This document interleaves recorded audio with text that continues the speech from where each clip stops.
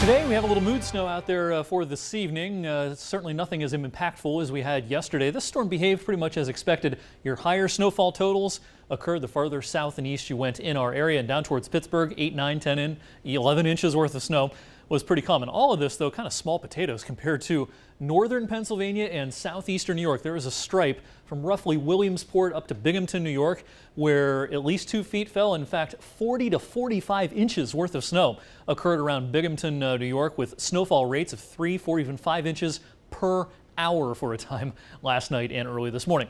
Back here at home, compared to last year, we're a little ahead of last year's pace through December 17th. Last winter through today's date, we had 14.2 inches worth of snow, and counting what we had yesterday, 17.2 is our number officially at the Youngstown Warren Airport so far this winter. All right, we have some light snow out there this evening. This is very pretty, and for the most part, it's non-impactful. You might see a few slick spots, a small accumulation, a 1/4 inch to 1/2 inch, something I can't rule out, but for the most part, this is just pretty pre-Christmas time snow, putting you in the mood this evening. Temperatures are in the upper 20s, and well, they'll fall a few degrees overnight tonight. And these light snow showers and flurries, I think, will become a little more scattered in nature as we head past midnight, and not much more than a stray flurry, I think, as tomorrow gets underway. So we'll drop down a few degrees down to 24 overnight tonight. Unfortunately, another pretty cloudy day coming up tomorrow. I think there may be a few breaks of sun tomorrow, more than we had today. It was just slate gray overcast for most of the day today. Tomorrow there can be a few peaks here and there, but otherwise kind of an uneventful Friday with temperatures staying on the chilly side. We'll get up to 33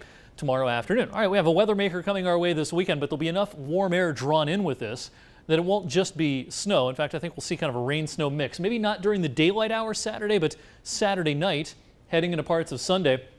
All of this will be low impact, but a little bit of rain, a little wet snow mixed in will be in store for the upcoming weekend, Saturday night and Sunday. Now, a warming trend is heading our way next week compared to the average, 4, 5, 6 above average by Monday and Tuesday, and then 13 above average by Wednesday. But look what happens as we head towards Christmas at the end of next week. I do think it will turn colder, and as a result, I have upped our chances of a white Christmas this year. A white Christmas being defined as an inch or more of snow on the ground. Christmas morning, historical odds locally, about 45%, almost 1 in every 2.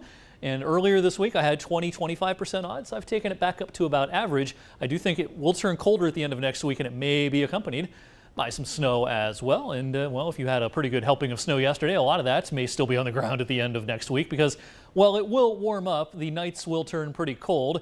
Not much accumulating snow in the forecast for the next 7 days, but we will wait and see for Christmas. Madison?